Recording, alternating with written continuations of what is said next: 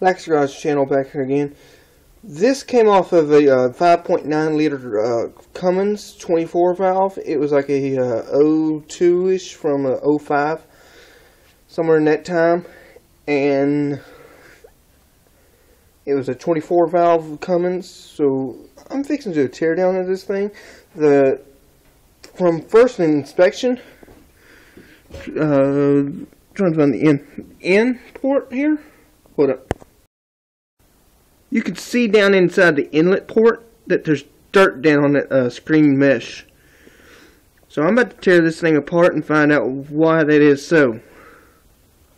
Take off this top plate here. You gotta use a 11mm wrench to take off these little nutted studs.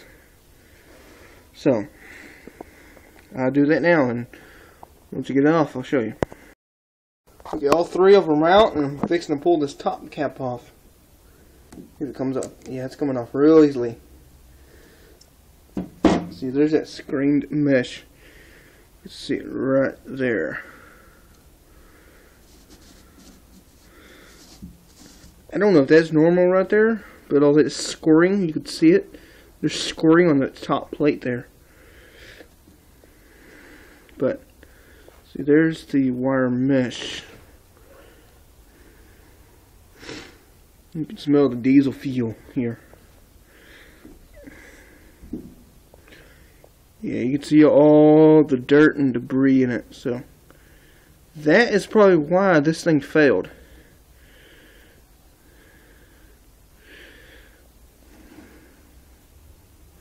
Looking at the little rotors, it looks like an SS symbol, Nazi symbol. But I'll remove that part and see what I can do from there. This just came out of the pump with the, it came off this little shaft down in here. A little slotted shaft right there. That looks like a piece of plastic. So I don't know where that came from, but it looks like it came off of, hold up. It came out of in there. See, there's the top side, bottom side. That's what happened. The center part gave out. Like, from what it looks like, it got possibly hung up on something in here and just fried that little piece. Just the piece of plastic was in there. Got tired of what it was doing and just broke. So what I'm liable to do is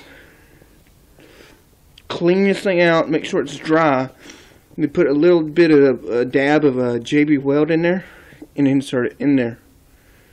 So yeah, until then, I'll let you know. But comment, rate, and subscribe if you already haven't.